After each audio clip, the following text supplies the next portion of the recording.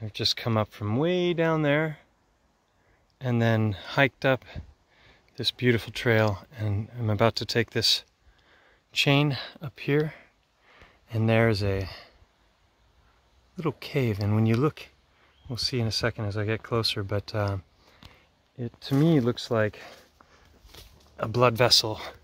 It's got a bunch of iron from the blood, the red blood, and plasma, which you'll see in a second. But here you can see there's smaller blood vessels.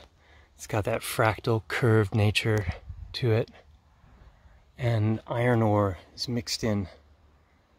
And then look at this. This is amazing here. So this is all crystalline, beautifully formed, and I believe that this is blood plasma, and it's right next to iron and this Swiss cheese kind of thing going on. And then look in here. I haven't even looked in here before, so we're seeing this together for the first time.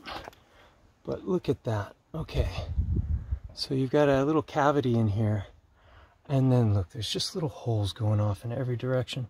Well, that's weird. It looks like it's filled in, but is it filled in, or are those blood vessel openings? And this dark material that you see here is actually petrified venous blood.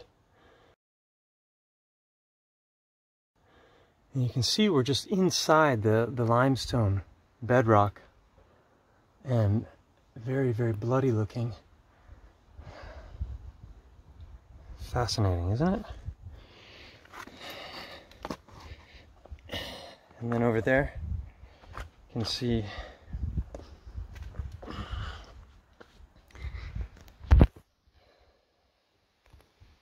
so this to me looks like a larger blood vessel that's moving left-right, and then up there, less so, but definitely going in deeper into the limestone.